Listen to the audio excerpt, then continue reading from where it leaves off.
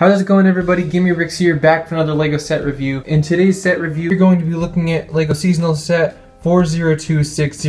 It has 145 pieces and is recommended for ages 7+. As we can see, we have a little rat there, and then we have a vampire guy. I'm assuming he's supposed to be a vampire, and then we have a skeleton there. This is just a small box, really cool box art. And then on the back, you can see it's a push tab, but I disobeyed that. We got some other cool seasonal box art. Let's get right into it. Right here we can see we have our manual, just a normal LEGO manual, and on the back we have a cool ad for the other set.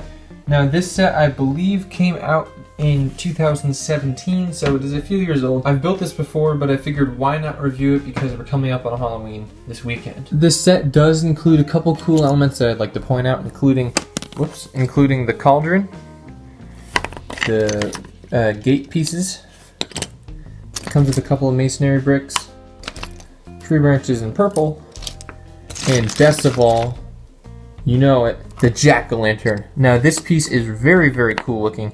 It is a minifigure head accessory, so it can clip onto a head. I will show that off right now. So we could take this vampire guy and stick this right on top of him. Now he looks super evil. That's really cool. I love the headpiece. This is actually probably one of my favorite dual molded parts just because of how good it looks. Also, one thing I forgot to mention is that the jack-o'-lantern does have this little stem on top which connects to a minifigure hand. Who doesn't love a cool jack-o'-lantern piece like that? I would like to get a LEGO light brick and stick it within like a trans piece in the top. That way it could light up glowing eyes and mouth. But perhaps another year. I don't have that stuff with me today.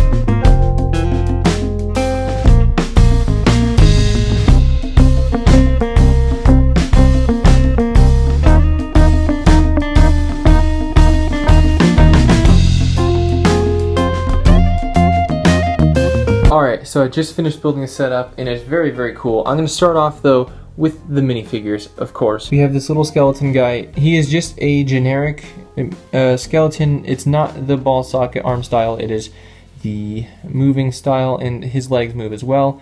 And there is no double printing on his face, sadly. But he has two accessories, a small bone and a, I was going to say flask, a glass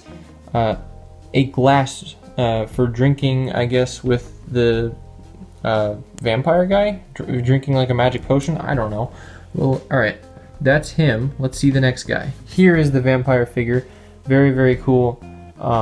He has a pretty cool printing on the front of his torso. Yeah, you have like details of like I'm assuming that's a ruffled shirt, and then you have a pocket watch details down there, as well as a pocket of the watch going into a tie, and etc.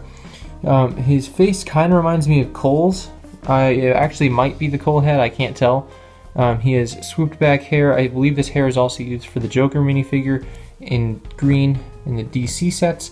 He has no double-sided print on his head, but on his back he has a cool